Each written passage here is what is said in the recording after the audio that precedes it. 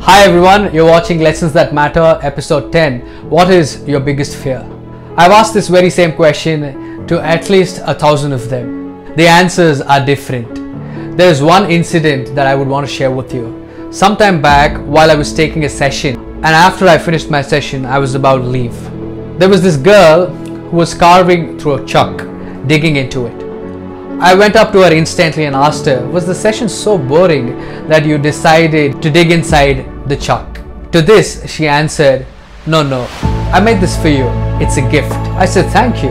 Then she went on to explain. She said, this is my biggest fear. I instantly looked into the chalk. It was carved deep. It looked like a vase.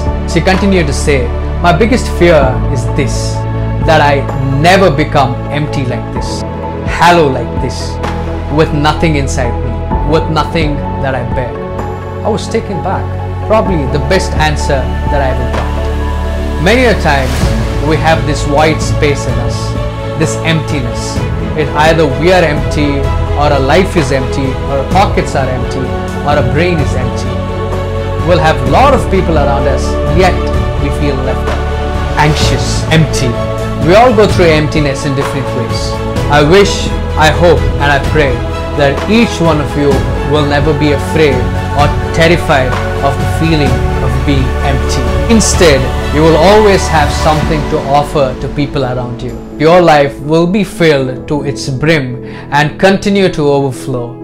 That you will remain the source of joy, the source of wisdom, the source of knowledge, and the source of blessing to many people around you.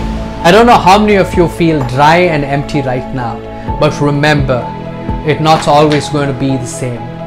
It will change. Your cup will be filled in its time.